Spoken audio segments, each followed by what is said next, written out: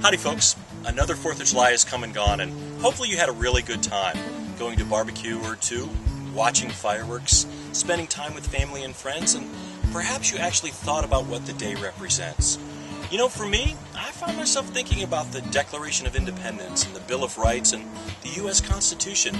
And you know, I was struck by the three similarities between our nation's Constitution and an effective drug-free workplace policy. So here they are.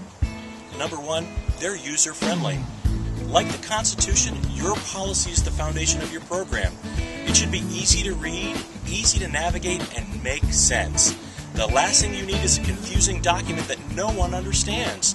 That can lead to frustration and have no one use the policy at all.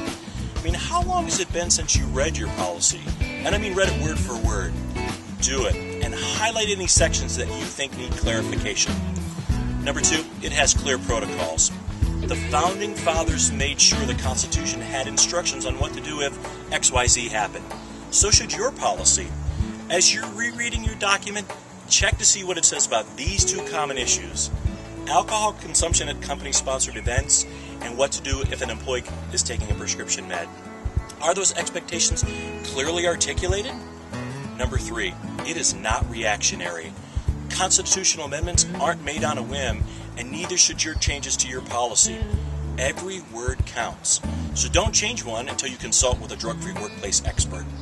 You know, just as the U.S. Constitution is the foundation on how our nation operates, your drug-free workplace policy governs on how your company's drug-free workplace program operates.